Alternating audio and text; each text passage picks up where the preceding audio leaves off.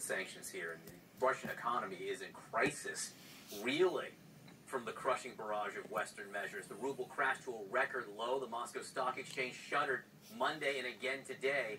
Senior Chief Business Correspondent Christine Roman's here with really the impact. Yeah, this has been just a disaster for the Russian economy. 6 days after that invasion of Ukraine, the ruble is worth less than a penny, an all-time low. The Russian central bank rushed in, jacked up interest rates to intervene and try to support the ruble. But look, the global power of that central bank has been choked off by Western sanctions. The EU and the Americans specifically targeting the central bank, walling off its ability to use its foreign exchange reserves to protect its currency and finance this war. Catastrophe for the Russian stock market. The pain so deep for Russian companies, authorities won't even open the stock market for a second day in a row now. Meanwhile, U.S. exchanges halted stock trading for several Russian companies. And for Russian citizens, it all means sky-high interest rates to borrow money and lines at the bank to withdraw their cash. The West has unleashed a financial war in response to Putin's tanks and rockets. Piece by piece, the U.S., the U.K., the EU, and allies are walling off Russia's economy from the global economy.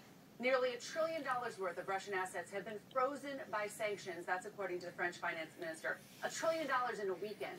The consequence for Russia is clear. It's isolation. For everyone else, Putin's aggression feeds into the global inflation story. The top energy producer, Russia's energy, has not been sanctioned yet. But paying for shipments of its exports could be tricky.